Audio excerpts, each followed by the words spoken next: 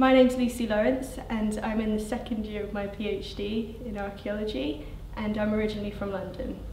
I didn't have any previous experience of archaeology, but I had always been interested in ancient history, and I like the idea of combining both the practical and the academic skills together.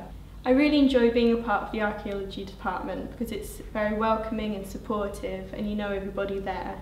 There's a great postgrad community and your supervisors are always very encouraging.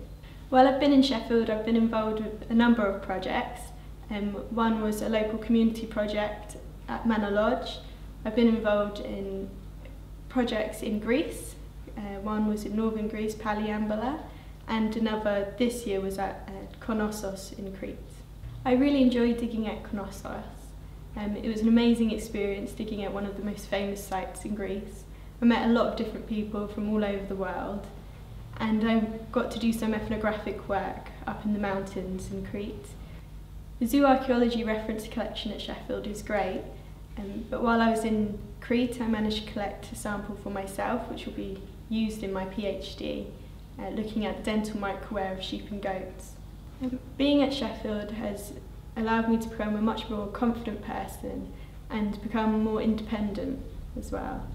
I've met a lot of different people from different places, and I've been to a lot of places that I would never have gone to before.